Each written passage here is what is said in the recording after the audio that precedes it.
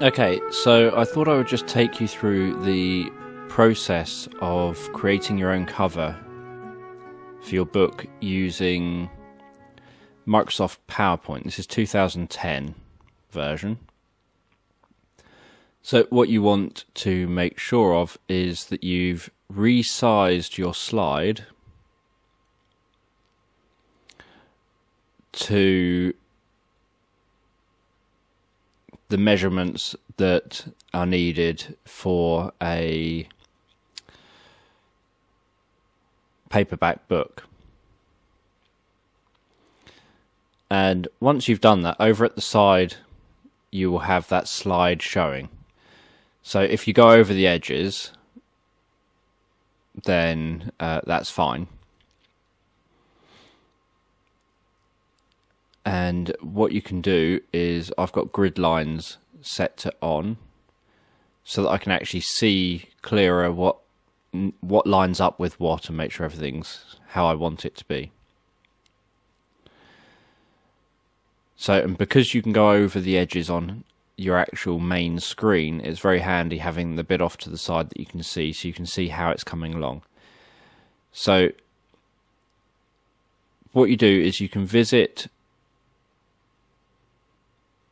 dreamstime.com and search for different images, and then right click and select copy for the image, so that you can, after you've made the image a bit larger, so that you can test the image out at a low resolution version before you pay for the image.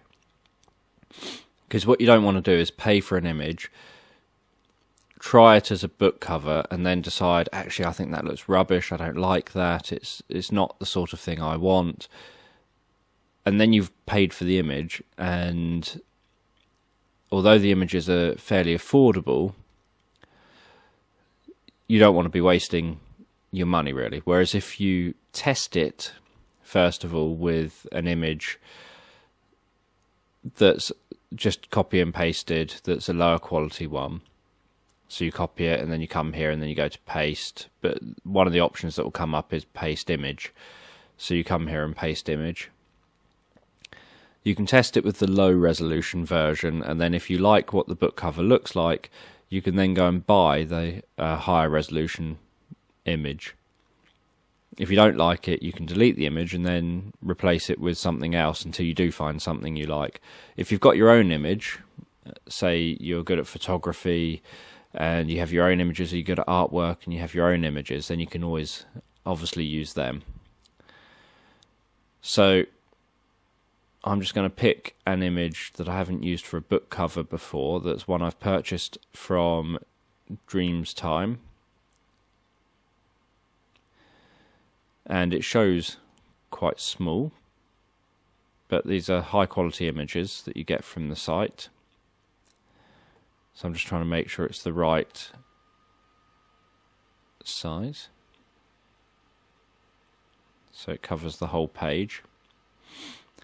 So this is, again, is another reason why I had the grid lines there, is that when the page is completely covered, you can't see the white background, and so if the image is significantly larger than the background, you can't see the white background, so you can't see where the page is. So all you do is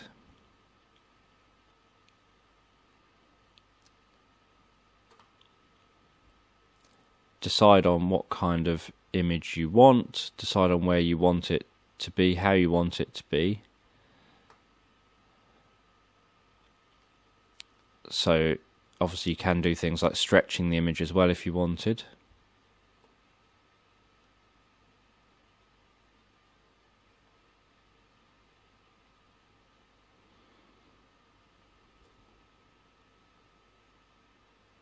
So you could stretch the image like that,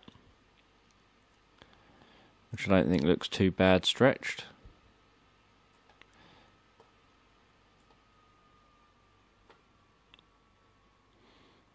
Because it was quite a rounded head anyway. So you can stretch an image like that, and obviously this is just all very quick. Insert a text box. So let's think of a title for a book. And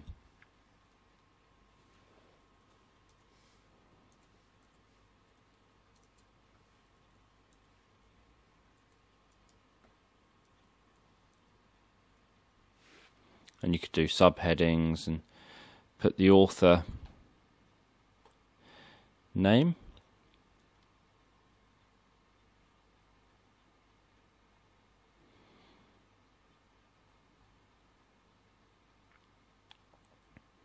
You can create your own custom colours as well.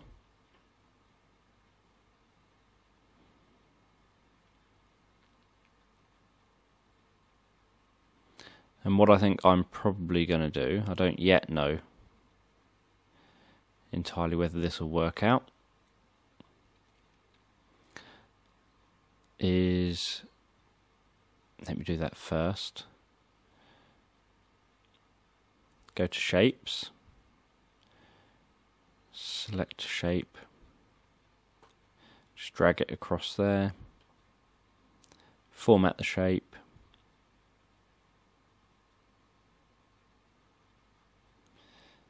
have it black,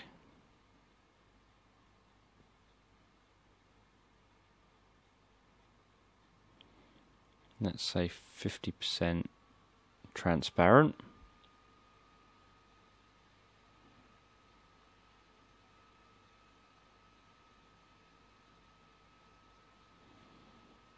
And then send that back, so not all the way back, but just a little bit back. Has that gone all the way back? I think it has.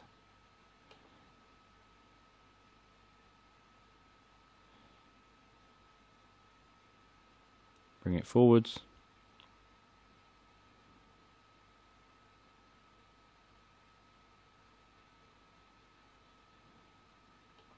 Make sure that's at the back.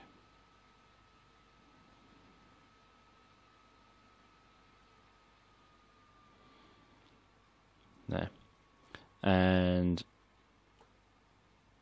place this. I centered the text intentionally so that I could line up with the grid lines, because I wanted this in the middle. I could line up with both end grid lines, and then this title would be right in the middle. And then you can think, you know, what text would you like? I'm going to click over here to look at the text instead of where you could see it then. And then just hover over the first one, and then I could press down. And so you can see different fonts. So then you can go through and think, what would be a good font for something about being inside your mind?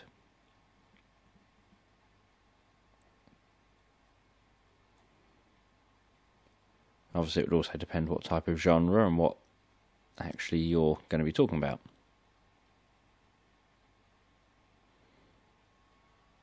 And so it's much easier to use PowerPoint and do book covers this way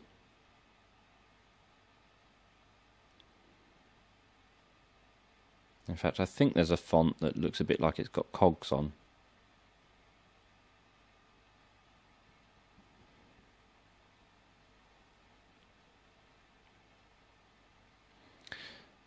So it's much easier to do a book cover this way than it is to do a book cover using different paint programs, because you have far more choice of things you can use. The screen, I find, is easier to see.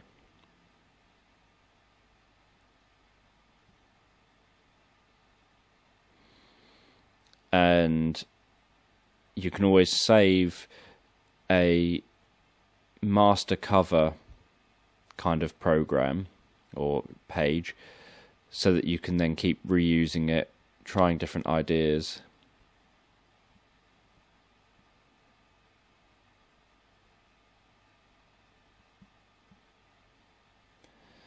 So you can go through and look at lots of different types of things.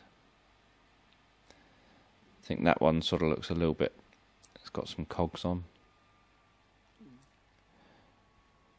Didn't look as good as I thought it would when I got to it in relation to the picture.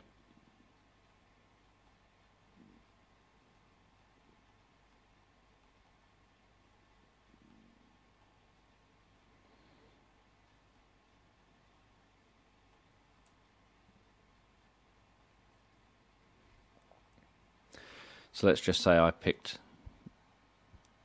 that one. Then I might decide that actually I want a different colour.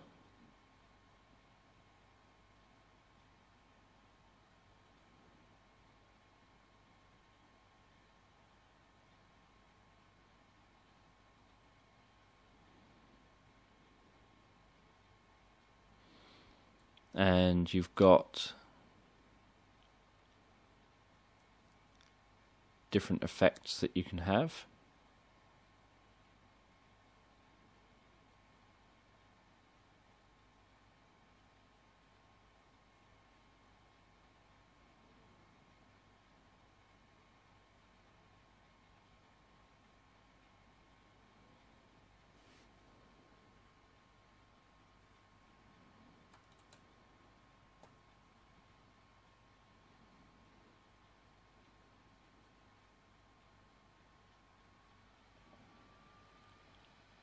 So format text effects, let's just move that out the way.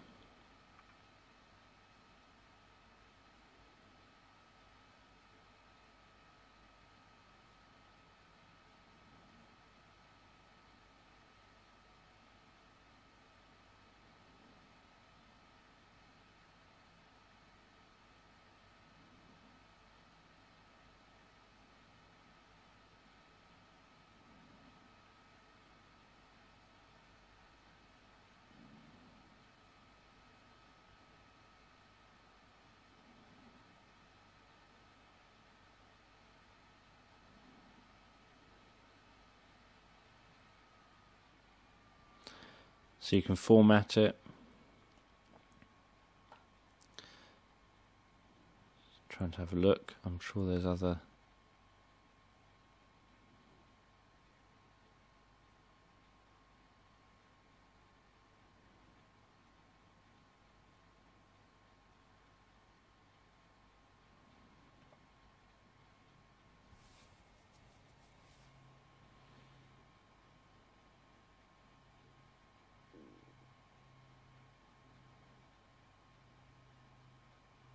You can do shadows and things.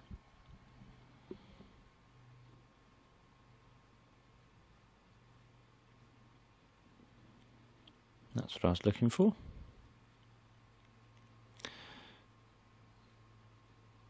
So you can do that.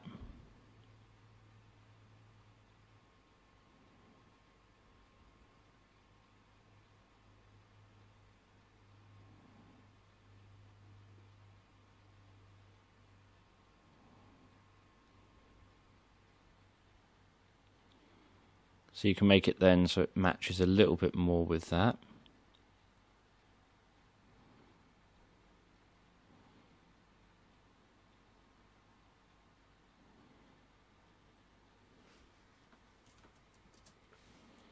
And obviously, if I'm the author of this made-up book,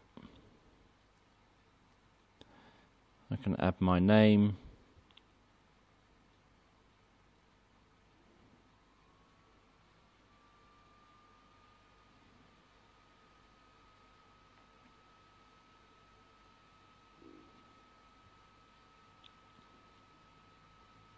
And perhaps decide to place my name on there in some kind of a handwriting font. So that's a handwriting font. Let's make it a bit larger.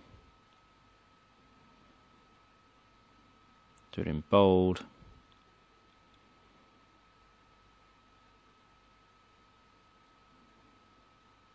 Change the colour of it.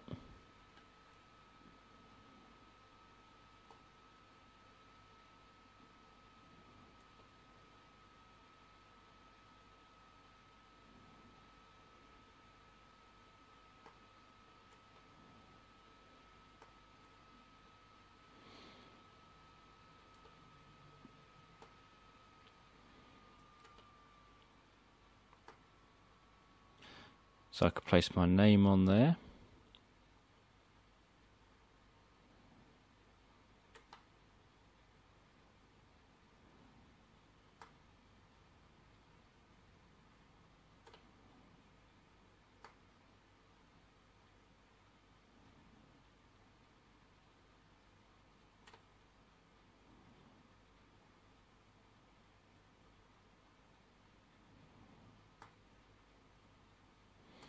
And again, if I want this to be dead central, then just pull that over to both sides and center line it. Then I know that's dead central.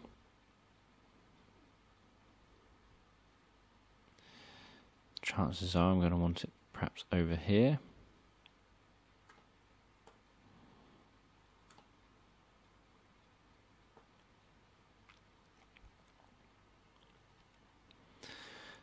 So, obviously this is just incredibly rushed. It's a made-up book cover, not the most exciting book cover, but it's to show how quick and easy it is to do things like this. And then I can go to slideshow and view it. So then that would sort of be what this specific book cover would look like. So inside your mind with Dan Jones, and then you've got a mind with cogs going around. And then on a paperback version, I could have the back cover perhaps in black. So you've got this and then a black back cover. Obviously in reality I probably wouldn't use this image or make a book cover that looks anything like this. But from point of view of just showing you with an image that I haven't used before on a book, this is something you can do. And obviously I could have arranged it in any other kind of order I wanted. I could have had the picture smaller, could have resized it back to where it was.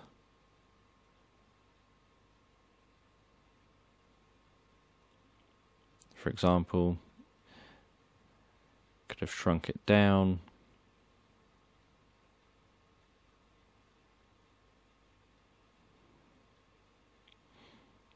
Could have made this black back to being more black with no transparency.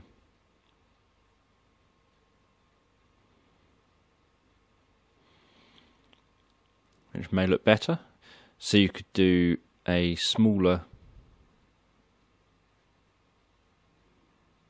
book cover, sort of more like that. I think there's a line, an outline to this, so I'll just get rid of the outline.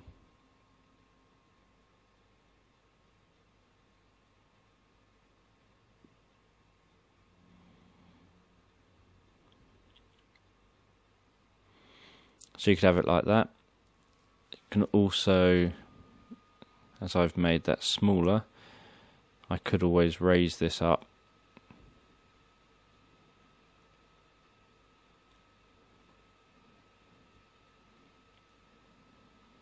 and then raise that up.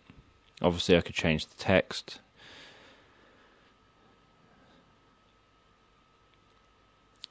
So that's obviously just very quickly created, and then what you do is go to Save As and test one will do.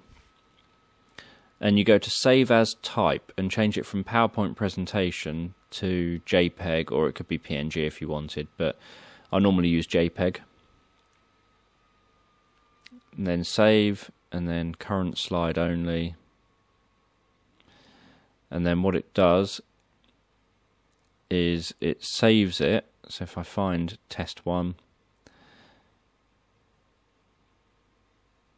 as an image. So you can then create whatever you want, however you want, and just save it as an image, and you've got yourself a book cover.